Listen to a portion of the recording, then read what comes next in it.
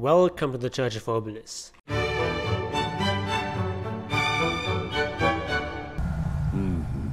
My holiness deepens. By this time we've all seen how strong Chen offlane can be. It's been picked 4 times at the Chengdu Major so far, and it's won 3 out of those 4 games. Now you might say 4 games is not very much, maybe Chen is not just being picked very often. Well, the reason for that is that Chen is banned almost every game. And so Chen is just pretty much the #1 hero at this major so far, the most picked and banned. And in this game, we're going to see how we can actually counter Chen offlane. As I said, 3 games won, 1 game lost, and this is this 1 game. This is the second game between Gambit and J.Storm. And in the previous game, Gambit also picked Chen offlane, and they completely stomped J.Storm in a 15-minute game. I've also covered this game on this channel. And here in the second game, Gambit has essentially picked the same draft again. All the heroes are the same except for their carry. Previous game they had Void, now they have Juggernaut, who's probably even better with the strategy because Juggernaut is a hero that sort of comes online a bit quicker. And his healing, of course, is really strong in these kinds of push strategies. But J.Storm, they have a counter to this Chen, and this is Enigma. So what Offlane Chen wants to do is he wants to take over the range creeps at the start and use those for last hitting. Now, why do you do that? Some people are a bit confused about the purposes of this. You know, doesn't it deny you a creep? Doesn't it push the wave? Well, yes, you do lose that 1 CS, but what you also get is you push in the wave. So if you're in the off lane, the natural equilibrium of that lane is pretty bad for you. So pushing in that lane is actually good for you. And so what we're going to see here in this game is that you just pick Enigma. What Enigma does is he can just instantly kill one of those creeps. So if Chen takes over a creep, then Enigma can just kill that creep, and this way Chen has denied himself the experience and the goal of that creep, and Enigma actually gets that golden experience. So it's sort of a double whammy against Chen. And Enigma, of course, is going to outlast hit at Chen with his Eidolons, especially if Chen does not have a creep. So Chen actually just can't play this lane against Enigma. So he goes down here, teleports down, and now he's got this range creep, and now he's laning against Chaos Knight. And Chen versus Chaos Knight is a really good lane because Chaos Knight can't really kill those creeps. These have 1000 HP, so you're not really killing those. And of course you have no AoE attacks on Chaos Knight. You have some little bit of AoE on Grimstroke, but it's just not enough to kill those 1000 HP creeps. And so what they've done here is they've put this Chen originally in the safe lane as kind of an attempt to bamboozle J.Storm, because J.Storm probably expected them to put them in the off lane. So they tried to fake them out by putting Chen in the safe lane, but J.Storm sort of called this bluff, and they actually put Enigma up there. And now they can just counter TPs with TPs, and they get this good lane matchups. And Chen is kind of stuck between a rock and a hard place, and he could TP up there, but then Enigma can just buy another TP and also TP up there. So Chen is just sort of left to awkwardly jungle here, and you can jungle here. This is okay. You're jungling reasonably quickly, but of course you don't really want to do that. And we even see Fear here just sitting here sniping that creep. So Chen is really sad right now, and he's TPing top now. So you're up in this lane now.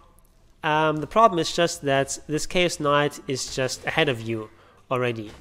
Yeah, look at the net worth. Chaos Knight has just 500 extra net worth on Chen, and level-wise they're pretty equal. So you know, despite having this sort of counter of Enigma, Chen is still not doing that poorly, but like his creeps are pretty low right now, and he's in risk of losing those. And it's just kind of difficult lane to be in. And Enigma meanwhile is farming just fine, and if worse comes to worse I can still TP him up there. But this is completely fine, the landing setup for J.Storm right now, and this Chen Offlane is really sort of meant to dominate this lane, but now he's just sort of trying to play catch up, and that's never what you want to do. Just look at the CS board right now. This Chaos Knight is 9 denies, now 10 denies, and 32 last hits, and Chen, he has 14 last hits and not a single deny. This is just the problem. If you don't get this good start on Chen, you can fall behind. And he's almost level 5 now, but still quite a bit to go here. And this Chaos Knight is level 5.5, he's a full level ahead. He has this treads, whereas Chen still has his starting items. And you just can't contest this Chaos Knight at all here. So Chen is just reduced to jungling, and it's just a really miserable game right now for him. But, I mean, he's still not in a terrible spot. He's still kind of equal to this Enigma, only slightly behind, and this game is by no means over. So right now it's 7 minutes, and Chen still doesn't have his Dominator, and CK feels like he can just go here and get a kill, but it's not so easily killed. He also has the recall ability here, which he doesn't even use right now, and Chaos Knight is he's just way too deep in here, used his ultimate and didn't really get anything. And now this overextension by CK sort of allows Chen to get a bit back into the game. And he's level 6 now. He has enough for this Dominator now, and he's gonna get it soon. But of course he's off by like 3 minutes from the sort of timing you want to have as an Offlane Chen. And here they're collapsing on Chen, 3 vs 1, and Chen is going to die. But he saves his creeps, that's important. There's no reason, even if you're going to die, save your creeps. Obviously if you can sacrifice your creeps to save your hero, that's usually preferable, but in this case there was just nothing to do, so at least he gets out of the creeps. It's very important not to just let your creeps die for no reason. So Chen now finally has his Dominator, and what does he do? He goes here and takes over this set of Tormentor. You can't take this Dark Summoner yet. He's not level 7, so he doesn't have level 4 Holy Persuasion yet. He just has to farm these creeps, and unfortunately no good spawns here. He wants to get something like a Centaur here that he can actually take over. But as it is, he just has to farm these creeps, and he wants to get his level 7. It's very important to get this level 7 and Dominator reasonably early. That's sort of the core thing about core Chen, is that this ability now actually scales really, really well. Having this early level 5 and level 7 in Persuasion is really, really strong. What they did to Persuasion is they really nerfed the first 2 levels, because you know only take these low level creeps, but these higher levels of Persuasion are actually now a lot stronger than they used to be, because you get this bonus damage and bonus movement speed. They're not finding Enigma here, but that's okay. At least they can push him out of the way of the lane and pressure this tower now. And you very smartly here is rotating these creeps. Creeps with a ton of healing here, the healing ward, and just naturally with this aura and this aura and this aura. So this is an easy tower here. And from here on out, Chen is almost level 7. Now we're going to start taking some useful creeps. This Ghost is also a reasonably strong creep. It's better than the range creeps, because it has more right click damage, also this slow attack. And yes, the Central is really good creep to get. So now at this stage, Chen just sort of wants to catch up a little bit. He has his Dominator now, but he needs some reasonable creeps as well. These range creeps are great for farming the lane, but their PC damage doesn't do very much against heroes. So you want to replace them with stronger creeps like this, these Centaurs. Centaurs are great at this stage of the game. The problem with these Centaurs is that it's quite hard to actually land this stomp. Has a fairly short AoE, but if you have some sort of setup stun, like so, you can land the stun, and they can just chain stun someone to death. This Viper's had a really good game so far, but now he's really paying for this decision to buy this Boots of Travel. It's the first item, really greedy, and that makes him an easy kill. And so now Gambit is sort of hitting that timing. They have this Chen with his Dominator, with his level 7, and they have a really strong lineup right now. And so they want to use this timing and make all sorts of things happen, because they're not winning the late game against this lineup.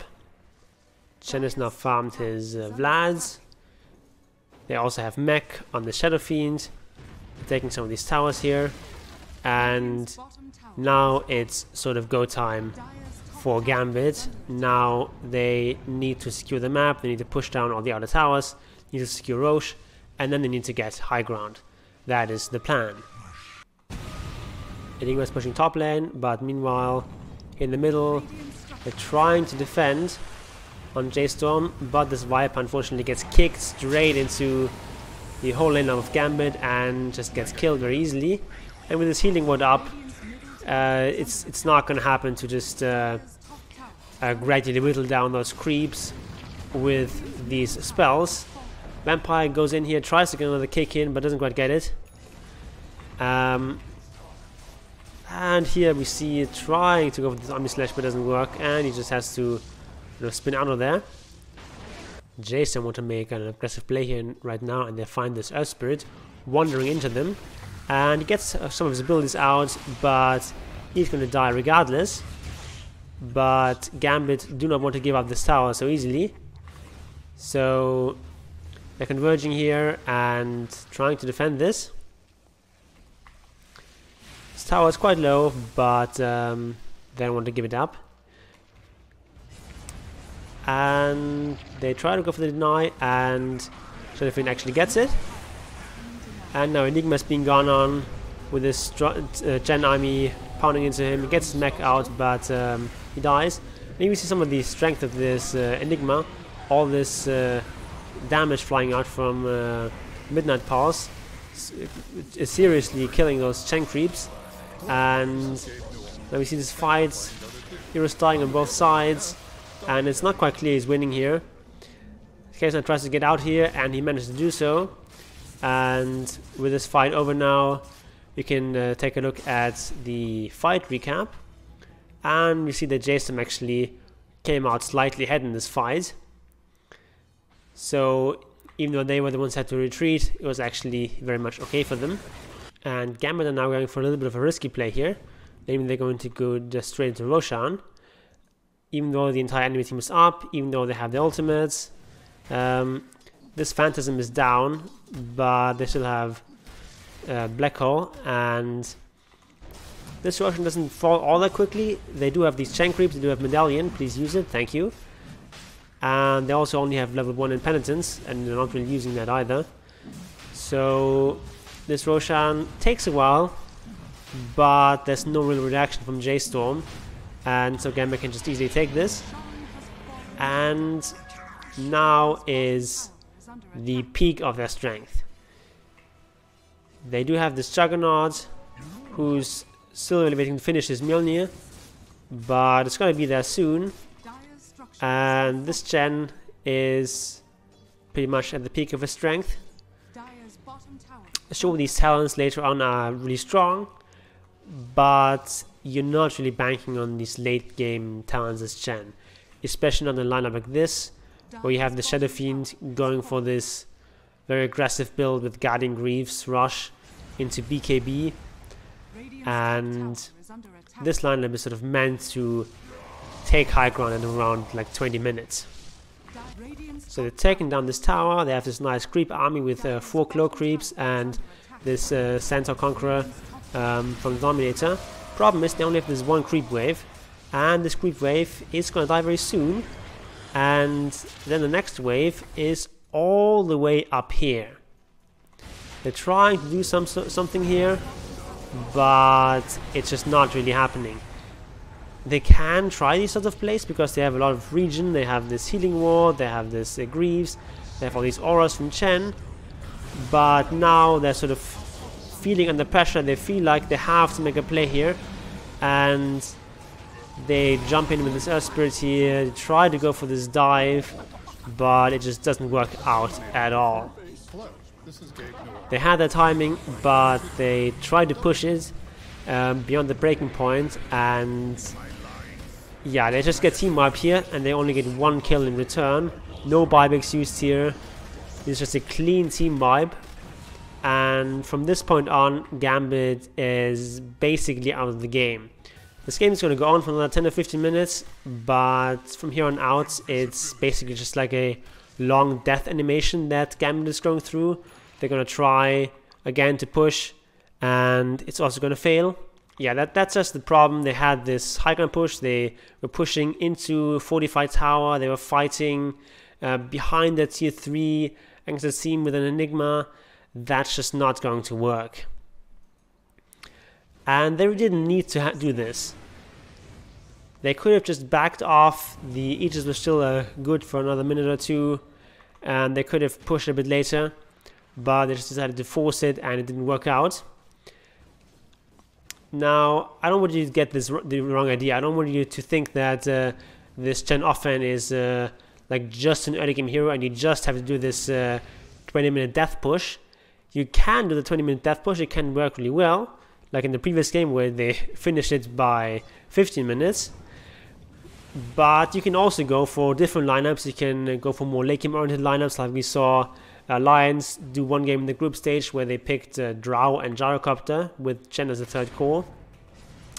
And that kind of lineup you can obviously go a lot later, because Chen is not terrible as in the late game. His talents are very strong, and he's not a hero that scales really well by himself, but he's a really good sort of supportive kind of offlaner who buys all the aura items, all the utility items, and can still contribute a lot to his team in the late game. If you get to level 25, you can get +5 persuasion units, and that just means you can get even more cloak creeps. And if you have like 6 or 7 of these cloak creeps up, you just practice really well against magic damage. So why is this Enigma such a good counter? Well, first of all, of course, it's the laning phase. We talked about that. This the conversion, really good against the Shen creeps. And then, of course, later you have this Midnight Pulse, you have this Black Hole, you have all this pure damage, that's AoE, and that's really hard for Chen to play against. Because Chen, the creeps sort of, you walk in kind of slowly, and that just gives you such easy setups for Black Hole. You really have to watch out for that. And even in the later game, you can use this demonic conversion in fights against Chen to take over some valuable creep. This only works against creeps with level 4 and lower, which means you can take over all the creeps that Chen gets at the level 1 and 2 conversion, but later on things like Centaurs and Hellbear Smashers cannot be taken over with demonic conversion. But the good thing is that in the mid and late game, the strongest creeps are actually usually the lower level creeps. Things like the Alpha Wolf, the little Centaur, and the regular Hellbear, the Cloak creeps, as well as the Ogre Frostmage. These are all level 4 or lower, so you can kill all these creeps with demonic conversion. It doesn't have the biggest of ranges, so kind of hard to get off in team fights, but still it's something to watch out for. So Enigma is a really good counter against Chen. Basically, you can't lane against this Enigma. What are some other heroes you can pick against a Chen offlane? Well, one possibility, of course, is Crystal Maiden with her Frostbite. You have to skill Frostbite level 1, and you can just Frostbite the range creep and kill it. It's not as reliable as the conversion, because Chen can still deny that creep, and Chen can also deny that creep by taking over another creep if he has the cooldown for that. Another possibility would be Potom, Mirana, her arrow can one-shot creeps, but of course you can dodge this arrow, so it's also not as reliable. Another thing you can pick against Offlane Chen is Bristleback. Bristleback lanes quite well against Chen, and as soon as you get a couple of levels in your Quill Spray, Chen can't really stay in this lane anymore. And Chen wants to hit this timing when he's level 5 and has this Dominator, and push down your tower, but against Bristleback that's just never going to happen. And we saw in that game that so the 3 on that Chen has had to sort of abandon the lane and mostly jungle and give up his tier 1 tower. And that's not what you want to happen as Chen. Now they still ended up winning that game, and that just sort of shows you how strong Offlane Chen is right now. Because even if you don't get this very early timing, you can still just farm so quickly. And you can see even though Gambit are losing this game right now, Chen still has more net worth than his Enigma. And Enigma is also not a hero that farms that slowly. But Chen, a hero that can hit this early timing but also can farm quite well. Another thing you can pick against Chen is to look more at the sort of mid and late game. It's just heroes that do physical or pure AoE damage. Enigma of course falls into that category, as does Bristleback with his quills. There's other heroes like Kunkka or Swen, who just do a lot of AoE damage, physical or pure, that you can't get cloak creeps against that, and it's difficult for Chen creeps to really do much against those heroes. But of course you can still stay far back with your cloak creeps and the other aura creeps and provide those auras, which is of course what Chen wants to do in the later stages of the game. So these heroes are not as reliable counters as the ones I talked about before. So really I think Enigma really is like the #1 counter against Chen offlane. But as you saw in this game, this was not an easy game for J.Storm, despite having this counter pick with the Enigma. And this push from Gambit could have easily ended the game, but they got a bit impatient there and dove into tier 3 towers against Spectre protection, against an Enigma, and that just didn't work out for them. So this is the end of the game. After this game ended, in the third game, Gambit banned Enigma in the first phase. As a response, J.Storm banned Chen, and J.Storm ended up winning that series. So there you have it. This is how we countered Chen offlane. But even if you pick those counters, it's by no means an easy game, as Chen, whether he be played in the offlane or position 5, is just a really strong hero right now, especially in the pro scene. So if you like playing Chen, do it now before it gets nerfed in the upcoming patch after this major. And to help you with that, I have various other videos on this channel discussing how to play Chen, both in the position 3 and position 5 role. Coming up on this channel is going to be a micro guide. I'm going to discuss settings, I'm going to discuss hotkeys, and just general tips and tricks on how to control your creeps as Chen. And if you don't want to miss that, please join the fold and subscribe to this channel and ring the little bell button so you get notified when I post the next video. Until next time, goodbye, and may Obelisk protect you.